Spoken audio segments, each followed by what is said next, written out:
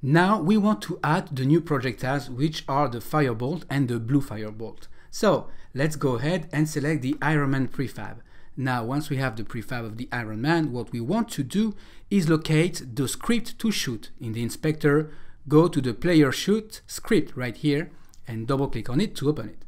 Alright, now what we want to do is reference the Firebolts. How do we do this? Right here inside of the using, just use, put the use statement, using, and the name of the framework that has the actual prefabs of the Firebolts, and that would be .pyroparticles.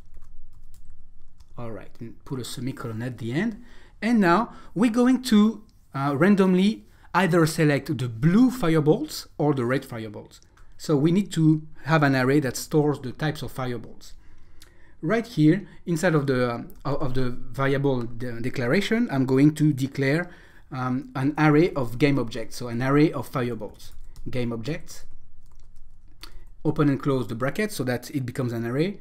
Projectile, because the reason why I say projectile prefabs is because I want to add Firebolts here, but what if in another video game I want to reuse this script and instead of Firebolts I'm launching, I don't know, bullets, right? So I put projectiles so that this could be reused and understood by anyone that's taking this script.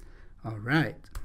Now, private game object, and now that's going to be the selected projectile. Why? Because I want, from the array, I want to take only one of them. I don't want to have the red and blue. I want to have just the red or the blue. And then game object,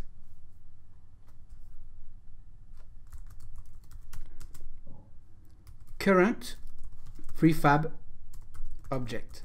Now I could add private in front of this. Oh, objected, that's game object. All right, so let's add private in front of this. Game object, current prefab object. And then I want also access the script. So Firebase script, that's the script from the actual projectiles. And I'm going to call it current prefab script. Now, you may be wondering why we need that, but we're going to use it very soon, so you understand why we need the script. And then public game object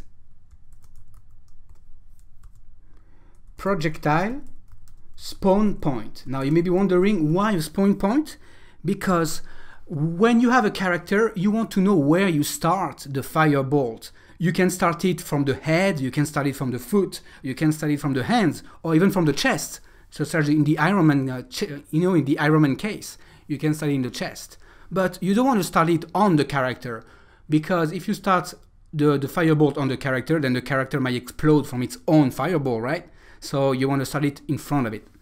Alright, having said so, we gotta create the spawn points as well. Alright, keep on going. Now, I'm gonna go ahead and create all of these. So first of all, in the start, right here, I actually don't need a laser line, but I'm just gonna leave that code for now. And what I'm going to do is say, initialize the projectile. Now, I do not have the initialized projectile, so I'm going to create it. I'm going to copy this and go all the way down and start the initialization. Right here, I'm going to say, I don't need to have public, so void initialize projectile. Now, what do we do in the initialization of the projectile? We just say where this spawns, right? So we're going to say int selected.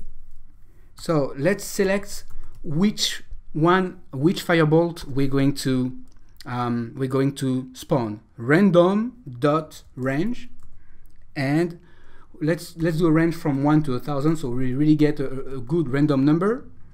All right, and then percent, so modulus projectile prefabs dot length.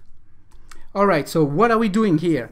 We're basically getting the index of a projectile from the projectile prefabs array, but we're doing it in a smart way. So we really add some randomness, and then we put a value that can only be between 0 and the max of the projectiles. So meaning that we're always going to be within the array length. All right, and now let's use it. So selected projectile prefab is equal to the projectile prefabs and at the index of the selected. All right, so now we have the projectile. That's it, we set. Now, whenever we shoot, we want to be able to spawn it. All right, so right here in the shoot, we can remove this. So all of this, actually, we can remove it. I'm not going to remove all of it. I'm just going to put it up top. But know that this can be removed. So I'm just going to comment it out for now. You know what? Let's just remove it completely so that you guys are not too wondering what's going on here. So I'm going to remove all of that. We can just keep the is shooting. All right. And now what I'm going to do is spawn the projectile. So spawn projectile. Now, obviously, we don't have a method to spawn the projectile. So let's create it. Right click, copy, and put it below. Void spawn projectile. Now, how are we going to spawn this? Well, we're going to spawn this where the spawn point is. So current prefab object is equal to game object dot instantiate. So here, this is the instantiation where we're creating the object. And which object? Well, the one that has been selected at the beginning from the randoms. All right, so we're instantiating it. Now we need to place it. Where are we going to place it? Well, where the spawn point is. Current prefab object dot transform dot position is equal to the position of the projectile spawn point. So projectile spawn point dot transform dot position. And now let's do the same for the rotation, right? So current prefab object dot transform dot rotation is equal to the one of this player, so that it spawns in front of the player, so, and goes in the same direction. Transform dot, so it's this transform dot rotation. All right. And then at this point, that's it. What's happening here is that it's going to be triggered and it's going to go on its own. So I'm going to save this, Command S, and I'm going back to Unity now.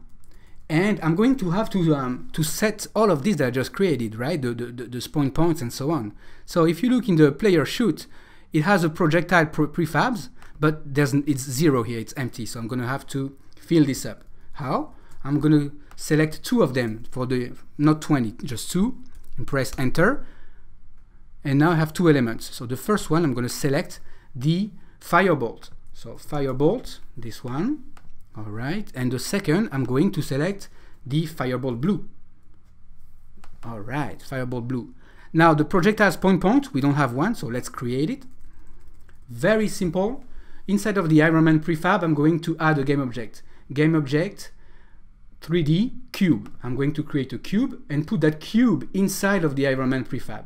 Now I want the cube to be at 0, 0, 0. So that's the position. And as you can see, the cube is not exactly where I want it to be because I put 2, but it's 0 there. And if I double click on the cube inside of the scene, I can see where it is. So I'm going to double click on it, and it's at the feet of the Iron Man. I'm going to move that up, and I'm going to move it in front. Why? Because the Iron Man is shooting in front from the chest. Okay, so I'm moving this here. Now I just need the position of the cube, so I don't need the box collider. I don't even need the mesh renderer. So the cube is here, but we don't see it.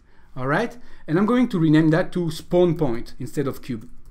All right, or let's call it Firebolt spawn point, so that I know that it's for the Firebolt. Now, when I click to the Iron Man prefab, I can select that as being the spawn point. Right here, projectile spawn point, and select the Firebolt spawn point. From the scene, Firebolt spawn point. All right. Now, something you need to do right now is in the Iron Man prefab, click on apply. If you don't do that, this will not appear inside of the Iron Man prefab. Go to the Iron Man prefab here and select the Iron Man prefab, and you'll see that all your changes have been added to the prefab. All right. Now, if everything seems to be okay, I'm going to press play and we should be able to see that in action. I should be able to shoot Fireball. I'm going to click. And as you can see, it says that something is wrong. The instantiation is null. Okay, the thing you want to instantiate is null. So I gotta fix that. All right, going to double click and it's going to tell me what I'm trying to instantiate. The selected project prefab is null. So I need to fix that. Very simple. I'm going to double click and it's going to send me exactly where the error is, and it's the laser line. So it's basically because it's trying to instantiate the laser line, and we did remove the laser. So I'm just going to remove all the references to the laser line and also the shootable mask. We don't need that for now. Removing this. So the line renderer we can remove, and anything that says line. Okay, so I'm going to look for line, so I can remove that. All right, and I believe that will do. So do the same thing. Anything that says line, just remove it, save it. And let's go back and now press play. All right, and now I'm going to shoot, and here we go. We can actually see the fireballs. You guys see that? That's great, right?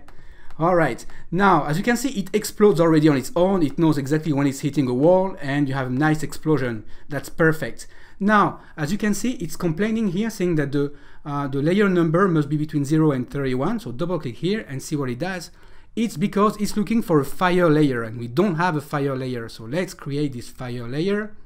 Just copy this and go back to Unity, stop the game, and under layer inside of the inspector, we're going to create a new one. Add layer, and then just paste the fire layer, press enter, and if you press play now, this should go away, the error. Okay, so go ahead, shoot, and as you can see, the error is gone. And by the way, do you see that at the beginning, the fireballs were blue, now they're red? Why? Because it's using a different one, so it's selecting randomly. All right, and that's it right now for the fireballs. So we can keep on going. All right.